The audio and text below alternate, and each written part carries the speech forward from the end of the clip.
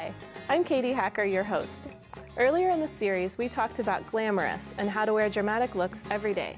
But how about the flip side of that equation? What if your personal style is very natural and easy, geared to everyday wear? This style may not be as dramatic, but it's an important part of casual style. One of the elements of casual is that effortless look, which leads to this first design. Knotting really is easy and quick. Take a look at this red bracelet that I made. It features a crystal in the center, and it has a couple of metal beads and some red faux suede lace. So it's a really easy design that you can whip up and wear every day, and you could make them in a lot of different colors. So the way that you get started is using faux suede lace, and I cut about 18 inches, so that's half a yard of material. And then you could use any type of open ring in the center. This is a larger crystal ring, but you could use really any shape here, and geometric shapes, of course, are so good for this kind of design. So anything with an open center. And you pass the fold through the center of the ring, and then you're going to bring those cord ends through that loop that's created. And this is called a lark's head knot. So that's a basic macrame knot that you can use in any kind of design with leather cord. Then you're going to pass the ends of your cord through a large hole metal bead. And of course, metal beads just add a little bit more style to any kind of jewelry piece, a little bit more flair. Now for an overhand knot, what you'll do is wrap the cords around your finger, and then I just kind of loosen up this loop here and pass the ends through.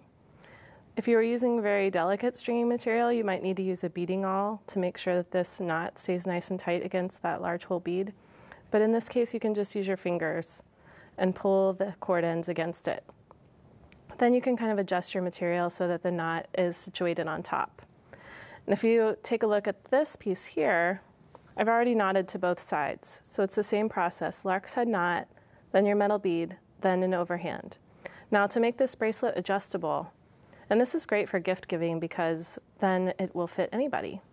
You take your cord ends and you wrap one side around the opposite cords. Now this is where the adjustable part comes in. You want to place these ends through the loop so that they're extending in the same direction as the bracelet. So like that, rather than having them sticking out the other side, you have them going toward your focal section, and you do the same thing on the other side. So you wrap it around and then pass it through. And this is a great design for men too, so it really can be a really versatile technique. You tie it again, and you'll see that you can adjust these then along the length of the bracelet to make it larger or smaller. And that just gives you a really fun look. Now, you could trim up these ends a little bit, and you're done.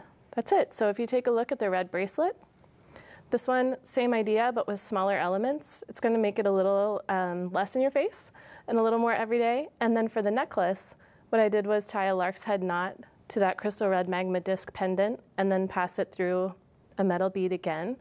And I also tied adjustable knots at the back. And for a guy, you could also use just a metal ring, and you can make this really translate into a lot of different kinds of styles.